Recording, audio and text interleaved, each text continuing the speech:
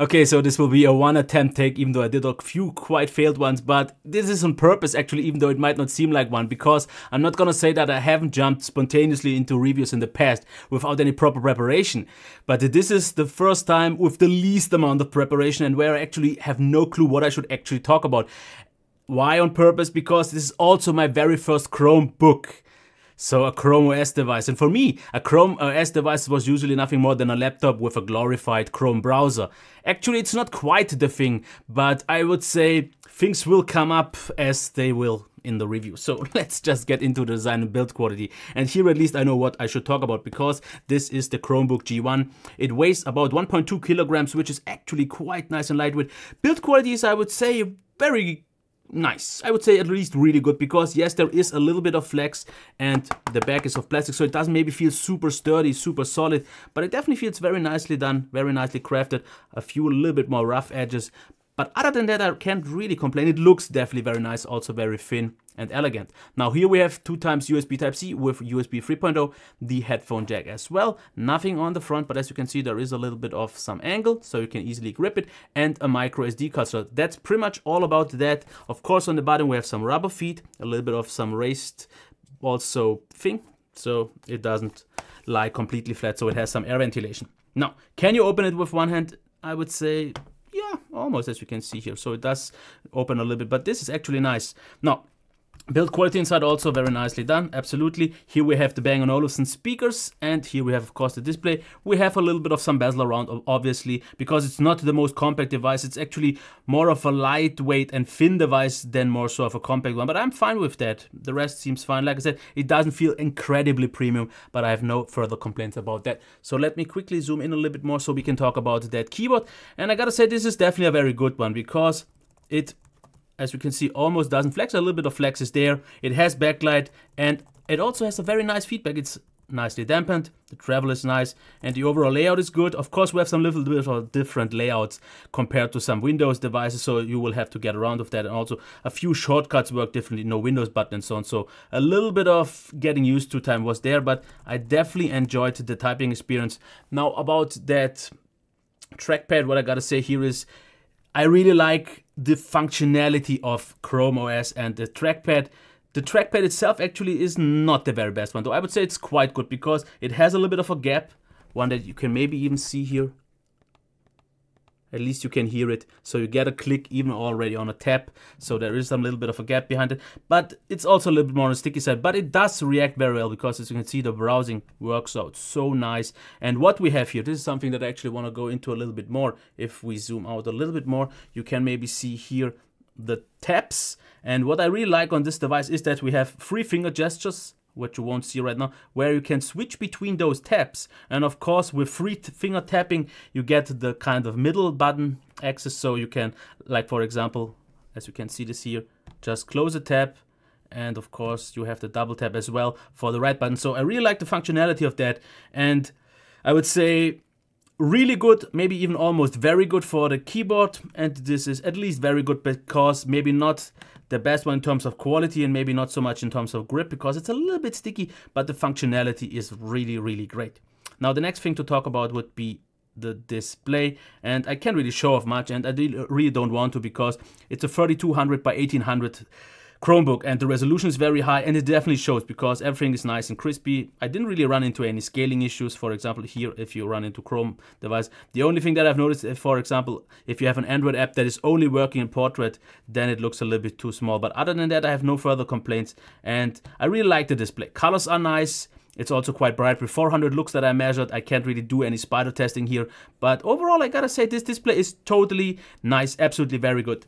Now what about that speaker? And it is not a touchscreen, unfortunately, which is something that I was expecting, but okay, let's try the speaker.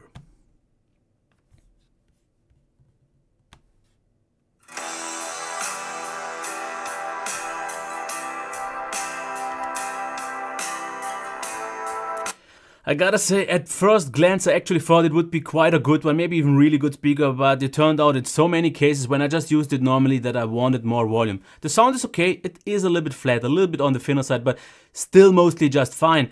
But the volume, I would have wished for really more, but that's all I can say. Headphone jack was okay as well, but also nothing more. So let's talk about the performance. I can't really show you much here because I couldn't run any benchmarks and so on, which I usually don't even do anyway. So let's just get into the parts that are important, just for example, browsing. And I gotta say here, I have the highest version with the Core M6, and as you can see here, super nice smooth scrolling, and it's really reactive, as you can see, very responsive, and I really like that. The one thing that is a little bit weird, if I do the free finger gesture to open all, as you can see, this no matter what always has a little bit of some slowdown, and I don't think even something more higher end would do this. I guess it's just not quite suited for that, because overall the performance is absolutely there. Everything feels smooth, and maybe the best thing is, and maybe the most important thing is, that it supports Android apps, because at first I didn't really know what I should actually do with it, because I need my Solid Explorer to get some proper support, because you have a quite, I would say, limited browser, file browser here. But I really didn't find that to be so helpful, and what I was also a little bit disappointed by were the Wi-Fi speeds, because it pretty much just transfers with about 5 to 6, maybe 7 megabytes per second on my AC Wi-Fi, where usually any other Windows laptop gets to around maybe 50, 60 or even more. So I guess this is where the limitation shows that it still is more like on mobile OS than anything else. And about the battery life, what I have to say here, the charge time for some reason didn't sync on my dock, and that's why it's missing, but it was, I would say, something at around 2.5 hours, which is fine. And one thing that actually Chromebooks are known for, at least from what I got, is the battery life. Usually everyone says like 8, 9, 10 hours and so on. What I got was around 5 hours quite solid, sometimes maybe room to up to 6. In this case, unlike on Windows device, I can't really deactivate any power saving technologies which could have hurt it, so this is at least what you should get. I still think I use my device a little bit different, so I expect people to get it maybe an hour more, but still, let's say 6 hours, that's not that impressive. Maybe due to the high-risk screen, I definitely think that it has a lot to do with that, and maybe the high brightness, because this display, at least in my use, what I preferred was at 80% all the time. At, like I said, 100% is very bright, but everything below those 80% felt very dull to me. So maybe that has an impact, but still, it's not the very best one. But I also think that maybe it should be good enough after all. Because 6 hours is good. 5. I would have wished for at least 1 or 2 hours more, then it would be super solid to get everyone through the day. But I guess it should be good enough. No. I guess the big thing to talk about would be the software now, and I'm terrible at talking about software. I really never know what to talk about, and it won't change today either, because as we quickly go through the settings, as you can see here on the sides, we have network, Bluetooth, people, appearance, and you can also see this already here. So network, Bluetooth, people, appearance. So you can change your wallpapers here, of course, your home page, bookmarks bar, font size, the page zoom. Of course, here under device, we have different devices, for example, the touchpad, displays, store management, power, of course, search engine can be changed, Google Play Store. This is the beta, because I'm running the beta here on this, and every Android app worked out totally fine for me. As you can see, also open tabs and so on. Here, for example, you see all your apps. I didn't really install all that many because I usually don't need that many, but for example, here Flamingo as my Twitter app. And it definitely shows. It is absolutely nice, because it would have been, okay, this was just, don't think this was a performance issue. This is the app caching. So this happens. As you can see here, apps work fine in terms of performance. A little bit of jitteriness is sometimes there, but I definitely like the overall experience. And of course, usually you will still use for Twitter something like the browser, but the option is there. And I also had, for example, my news reader app with Palaver, and that one works just nice as well. So I would actually say to bring it down to a quick point, because if you want way more information about Chrome OS, there are, I think, sources where you can get more information. But just from my very first experience, without Android apps, I really didn't know what I should do on it, because it was for me just a Chrome OS browser with Chrome extensions, which I really don't use all that much, but I couldn't properly do what I usually do.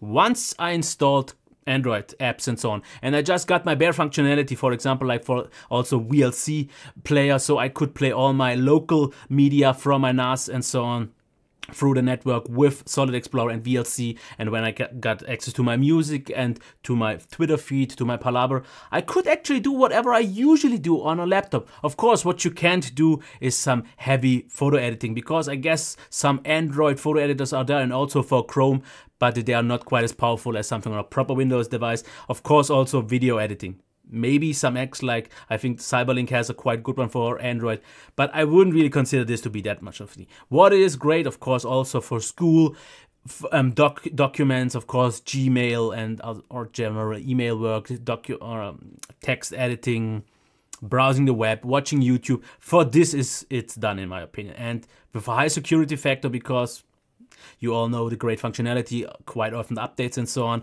So actually, to bring it already down to a point, just a quick thing, and then I will talk a little bit more of what I think of this device. So in terms of design and build, I like how lightweight it is, I like how thin it is. It could have maybe felt a little bit more solid, but that's not a big thing. In terms of ports, we are fine, because I don't really know what I should use these ports for on a device like this. The display is really nice, nicely calibrated, bright, high quality, top. Sound, I would have wished for a little bit more loudness, but that's the only thing. Quality was fine. The performance, just for the Chrome browser, really great. I really had no problems. Of course, switching between those apps, as you have seen with this kind of tasked out view, it was a little bit, not that fast, a little bit laggy, but if you jump normally through the task with the taskbar, there was no really issue. And of course, since this was the 8 GB version, multitasking was no issue at all. Android apps ran fine, so I really liked that. Battery life could have been better, but it got the job done. And then it's the overall experience that I want to get into, because what I can't really recommend is this version that costs around 800 euros, maybe something around $800 as well. This is just too much for a Chromebook, because that's just too much of limited functionality. I really like the idea of Chromebook though, and I gotta say, if you maybe take the $600 version, or maybe even the cheaper one, because there is one at around 500 that has a Core Pentium. I think it's a Celeron, I don't quite know exactly, 44 something hundred. And I'm not quite sure if that one is good enough in terms of performance, because I've never used those before. I would say the next higher tier with the Core M, the Core M3 I think it was, that one could be the sweet spot. Before, I think 4 GB of RAM should be good enough, because Chrome OS seems to be quite a lightweight system. With the Core M, this should perform still very well. So of course, this version is even better, because it has the better CPU, even more RAM, but I don't think it's necessary, especially not for the price. So if this would have been priced at around maybe 500-600, which it is in the lower end versions, I think I could actually recommend this, because all my usual stuff that I usually do on a laptop, I actually can do on this. Of course, if I need some photo editing, video editing and so on, I use my PC anyways, and that's why it's not necessary for me. If you are someone who uses his laptop for everything, this is not the solution. This is really something if you want something lightweight, where you can get all the normal stuff done with a really nice quality though, because this is, I guess, why you are also maybe paying more for, because there aren't many, from what I've seen, Chromebooks that offer a higher resolution than maybe 1080, and this one is actually almost even overkill, but 1080 is actually something quite rare. A good display, especially with a good sound, a nice build, a lightweight build and all that, is something you don't see that often. So if you are a fan of Chromebooks, then this one, so far, even though it's the first one that I've used, actually is recommendable. A little bit more expensive, but if you want a better experience than on most of these Chromebooks, I think this could be it. I need definitely more, and I definitely, once I've used this, I want to check more Chromebooks, especially the higher ones. Unfortunately, we don't have the Samsung ones that I would really like to try, but so far this seems, at least in Europe here, one of the best ones. That's where I'm gonna leave it, not making it any longer. If you want to know something maybe more that I can answer you, or if you maybe want to give me some tips, do that in the comments down there below. Otherwise, thumbs up and maybe a subscription. Until next time, bye.